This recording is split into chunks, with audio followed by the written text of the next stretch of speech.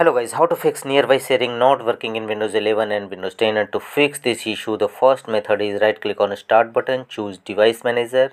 Here go to the Bluetooth section, expand it and right click on our Bluetooth driver. Choose its properties. From the top menu bar choose details and under property section select the option Bluetooth radio supports low energy center and choose its value as true. Press OK.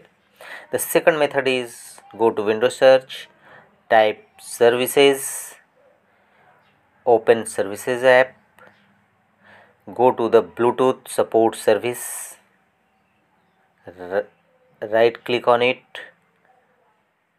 and choose start.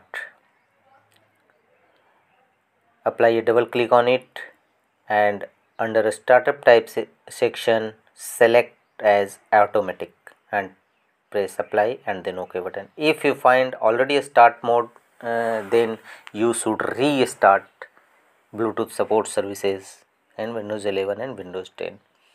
Click on restart button.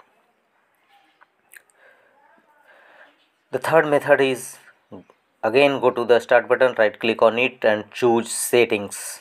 Windows settings will appear here. Here choose the option network and internet.